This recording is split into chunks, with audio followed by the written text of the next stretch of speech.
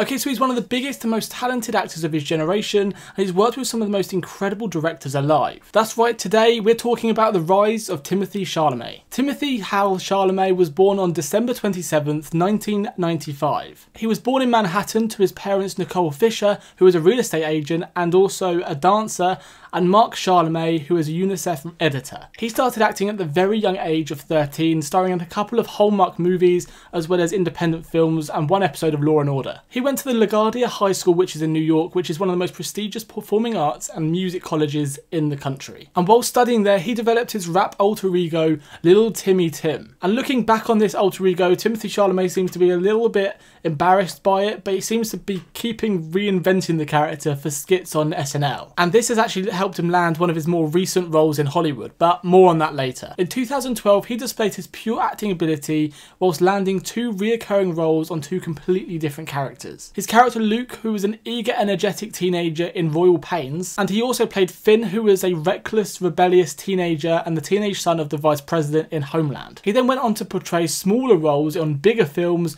and larger roles on more independent films, such as playing Matthew McConaughey's son in Interstellar in 2014. And then in 2017, his career skyrocketed when he appeared in two Academy-nominated films, Lady Bird and Call Me By Your Name, and his performance in the latter actually landed him with a nomination of his own for Best Actor. Then in 2018, he went on to star as Steve Carell's drug-addicted son in Beautiful Boy, and then he went on to become the charming boy-next-door sort of character, Laurie, in the Pretty Woman film in 2019. And then moving on to 2021, where he starred in Wes Anderson's The French Dispatches. And then also in 2021, he starred in Dune Part 1, of which he began his really fun relationship with Zendaya. And then we're going to fast forward a little bit to 2023, where he starred in a commercial for perfume, which happened to be directed by Martin Scorsese. And they sort of did this whilst the strike was happening. And then he went on to star in Wonka as the title character Willy Wonka, becoming the third actor to play this character. So that's his whole career. And what did you guys think? Which performance was your favourite? Because personally, I'm intrigued about Wonka.